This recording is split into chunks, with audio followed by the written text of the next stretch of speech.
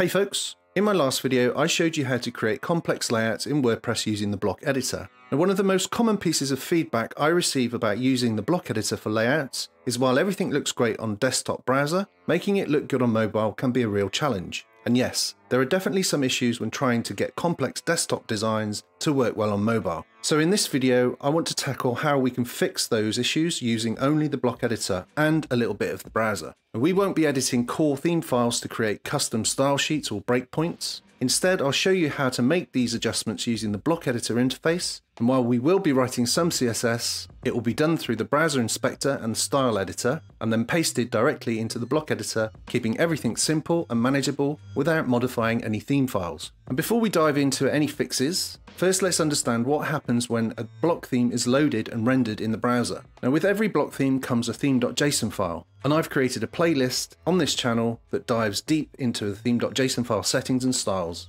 and you can check that out via the link on the top right of this video. So initially, when the theme is loaded, the theme.json file is applied, and it contains a core set of settings and styles. If some settings aren't explicitly defined in your theme.json file, WordPress merges the default core values into your file. Now, as a user, you have two main ways to customize all of these settings and styles. One, via global styles, and these allow you to make changes across your entire site, and when you save them, they're stored in the database and override whatever is loaded from the theme.json file. 2. Block level settings. These are the styles that you adjust directly in the editor on the right hand side when creating content. These changes get saved as part of the page content itself, and for the most part are applied as inline styles. It's important to note that inline styles have the highest precedence, as they are applied directly to the HTML elements. So to recap, here's the order of priority. The theme.json file is loaded first. Any missing defaults are merged from the core theme.json file. Global styles that have saved to the database override any existing styles. And finally, block level settings are applied directly to the editor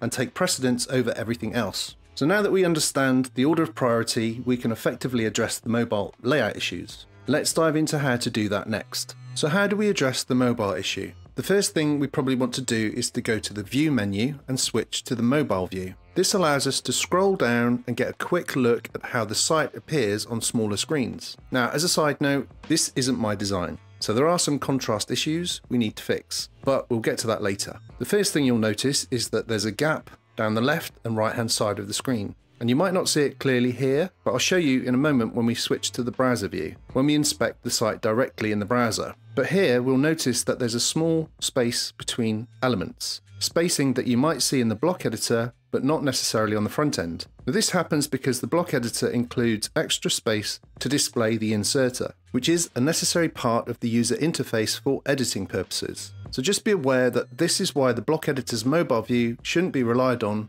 for a fully accurate representation. It's meant to give you a general indication rather than the exact preview of how your site will look on the front end on smaller devices. The best way to accurately check how your site looks on mobile is to view it directly in the browser and using the inspector to emulate the mobile view, like so. This method ensures you're seeing how your site will actually appear on mobile devices, allowing you to make necessary adjustments with confidence. That said, this method isn't entirely accurate either. The best way to get a true representation is to physically test on an actual mobile device. So as I mentioned, we immediately can see that there's an issue with the spacing on the left and right hand side along with the horizontal block spacing. So I'm going to switch back to the Block Editor, and the first thing I want to do is adjust the spacing on the left and right side. Now by default, a group block has padding applied. If it's not set in your theme's theme.json file, it will come from the core theme.json file. This default setting ensures that the content looks relatively okay on mobile, even if you haven't defined padding yourself in the theme.json file. But in this case, I want the content to go all the way to the edge of the device. So I know that this second group here is the content I want to adjust. If I go into the settings and check the padding, as I mouse over, you'll notice a blue highlight indicating where the padding is applied. Even though it might appear as 0, it's actually been set from the core theme.json file. So if you zero that out, it resets the padding, and that's the first adjustment we need to make. Once we save that change, we can move forward. Now I'm going to address all of these issues directly in the front end. So if we refresh the front end, you'll see that the gap on the left and right hand side is gone, which is exactly what we want. The next issue we want to address is the horizontal white space. Now this is happening because a margin has been set. Now if we look at the desktop version, we can see a nice margin or piping around all the elements. So as we reduce the screen size down to mobile or a smaller screen size, this margin is probably being reduced with some CSS function, but it's not being reduced to 0, and I want it to be 0. So the first thing I'll do is inspect the element to identify where that space is coming from. So when you're inspecting an element, make sure the rules panel is visible. It's typically on the right hand side, and Firefox provides a handy highlighting feature that shows you which styles are being applied to which element as you hover over them. And using the arrows on my keyboard, I'll go up the DOM tree while watching the rules. And what I'm looking for is a spacing value. And there's an element here that has a top margin applied, and it's set to the WP preset spacing value of 20. It uses a CSS min function, which is why it shrinks and expands as the browser width is changed. Now to address this, I need to find a class I can specifically target. Now in the element, I can see there are several classes applied to this element. The first one is WP Block Columns, which is a generic class applied to all columns. So that's not the one I want to target. I need something more specific. So next I can see a class called isLayoutFlex, and then WP Container Core Columns isLayout. This is the class I'm going to target because it has a number appended to it, making it unique throughout the page. For example, if we have WP Container Core Columns isLayout 4,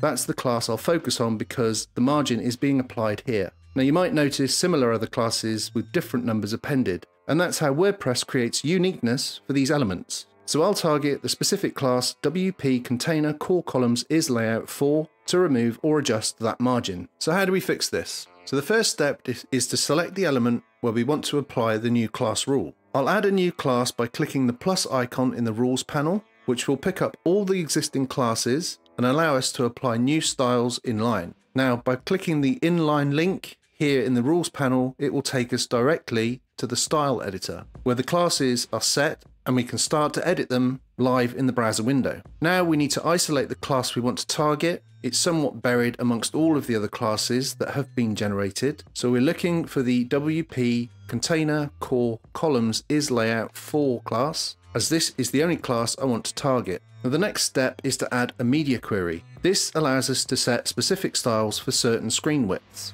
Now since our current screen width is set to 375 pixels, we'll set a media query with the max width of 480 pixels. To do that, we append the @ symbol to the keyword media, followed by what we want to set in brackets, and then encompass the rule in curly brackets. This means that when this condition is met, any screen size up to 480 pixels will be targeted. Since 375 is within this range, this class will be applied specifically to this device width. I'll cut the class and paste it within the media query curly brackets. Now I'm going to add the rule, which is margin top 0 pixels. Now at first you might notice that it doesn't affect anything, and this is because the original style is set inline, which takes priority over everything else. And the only way to override this is to add the important rule, and by doing so we can successfully remove that gap.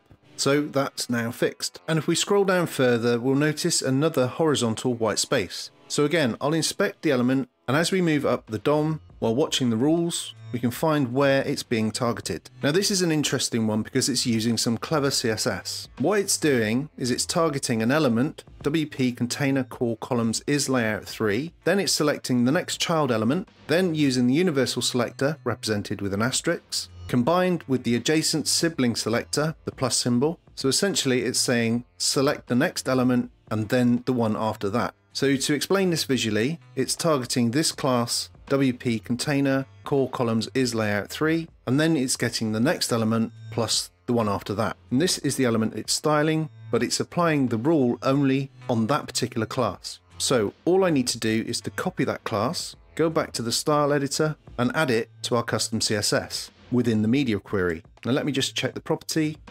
It's not margin this time, it's margin block start, which deals with the block gap spacing. So I'll add that parameter to my custom CSS, set it to 0, and we'll see that it removes the spacing from between the elements. Again, I'll add the important rule to make sure my custom CSS overrides the default settings. So as we continue to scroll down the page, the next element we encounter with an issue is the negative margin. Now this issue is where two columns meet. Since we're using columns that stack on mobile, this represents the end of the first column, while the start of the second column has a margin of minus 100 pixels applied. So if we switch back to the desktop version, we can see the second column is overlapping the end of the first column due to this negative margin. So let's inspect the element to identify the specific block we need to target. So as I move up the DOM, I can observe the rules panel and quickly pinpoint where the negative margin is originating. And looking at the attributes and classes, I can see that I don't want to target this generic WP block cover or the other generic classes like has custom content or position bottom center.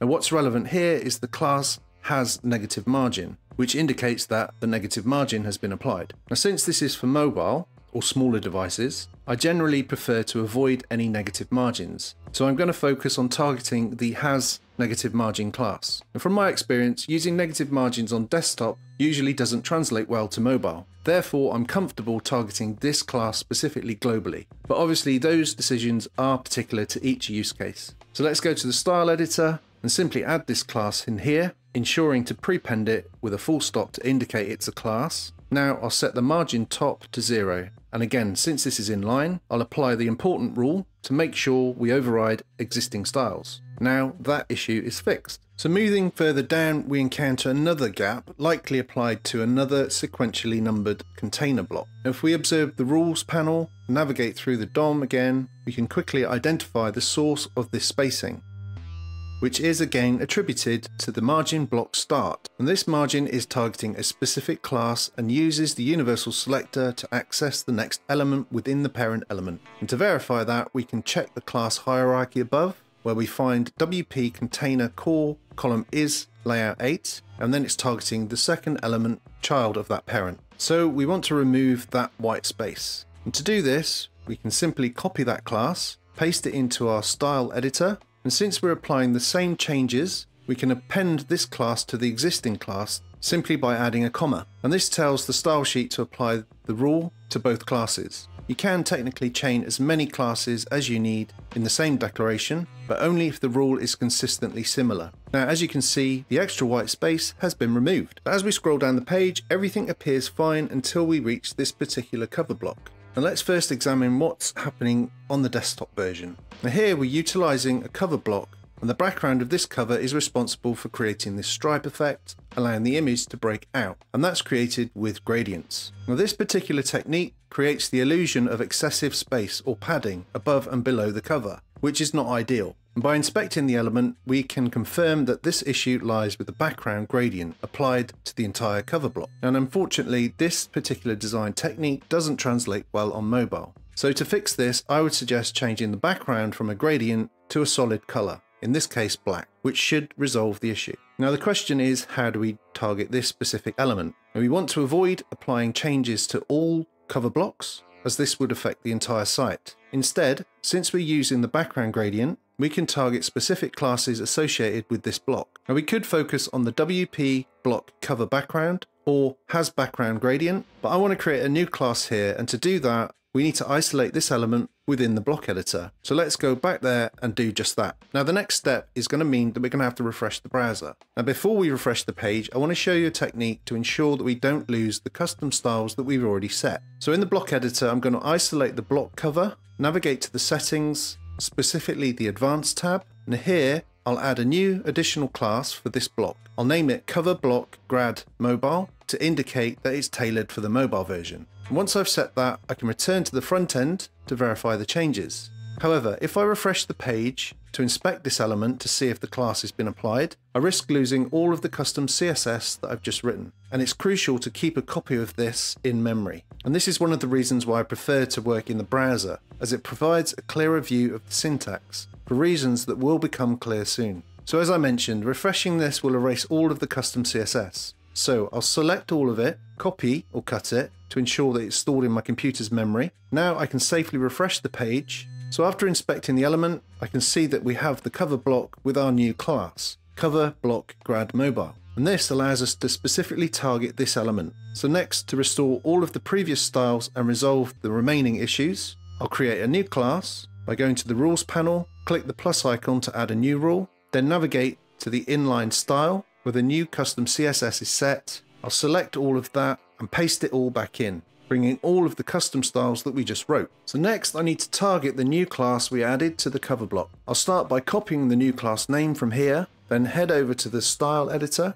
to insert the new class. So once I add it here, I'll target the child class has background gradient. I'll put a space in after that for a tidier look as it helps with my OCD. Now all we need to do is to set the background to solid black. And since this is an inline style applied to the span element, we need to include the important rule to ensure that it overrides any existing styles. And just like that, the block now looks more integrated within the layout. Now there are other ways to fix this, like adjusting the block's gradient or height, but hopefully you get the idea. So this is my method for addressing mobile issues in the block editor without delving into code or theme files. So how do we save these changes to our database or theme? Well, it's simple. First, I'll select all of the custom CSS, copy it. Next, I'll head back to the block editor and navigate to global styles. And in here, we'll find the additional CSS section. Now you'll notice there's no syntax highlighting in this area, and this is the reason why I like to do things in the browser.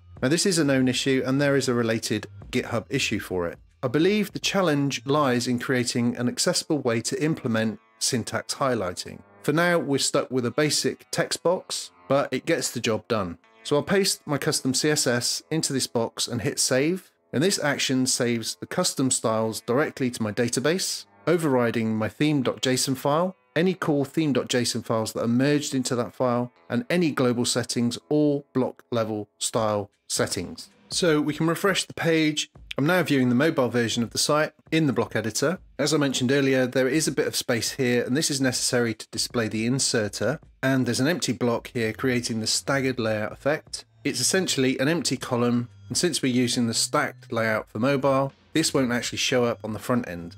The blocks will just fit together seamlessly, and the space is just a placeholder in the editor. You'll notice that the negative margin issue is now fixed in the mobile view, and again that's an empty column block. And as for our cover block with the gradient, there are still a few minor issues that we could address further. Seems to look different in the block editor than it does in the browser. So again, as I said earlier, the true acid test is to view all of your hard work on a physical device, as the block editor and the browser emulators are not fully accurate. But this is my technique for fixing mobile issues in the WordPress block editor, all done right within the editor itself. No need for coding any theme files, just straightforward CSS modifications in the browser.